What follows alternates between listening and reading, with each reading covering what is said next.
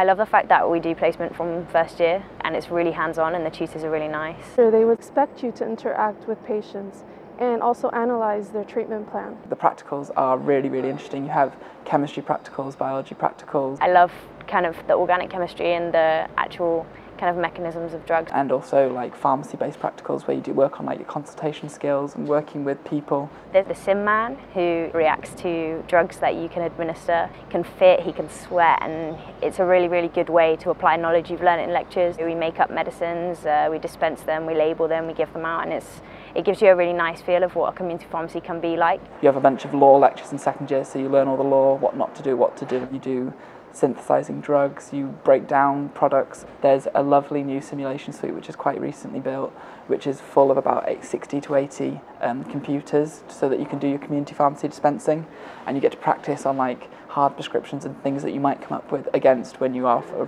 qualified pharmacist.